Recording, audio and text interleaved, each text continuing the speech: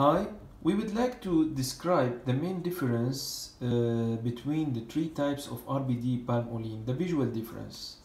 As we may know that there are three types of Palm Olein, the CP6, CP8 and CP10. So visually the difference is like this. If we put the label here on behind this oil on the left, we will see that we still can read the letters. So it's a bit clear, and this is, we call it CP6. However, if we move the label to the oil in the middle, so we will see that we cannot really read the label compared to the previous oil. This one is called CP8. And then if we move it to the right side oil, we will see that the label cannot be read at all. This oil is the CP10.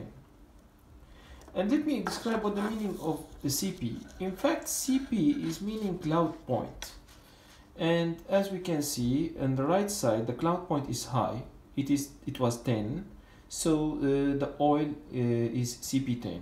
In the middle, the cloud point is slightly lower, is 8, and the oil is CP8, RBD Palm Olein CP8. Then on the left side, the cloud point is 6 and the oil is CP6. And of course, there will be a difference in the prices. The lower is the cloud point, the higher is the price. Thank you very much.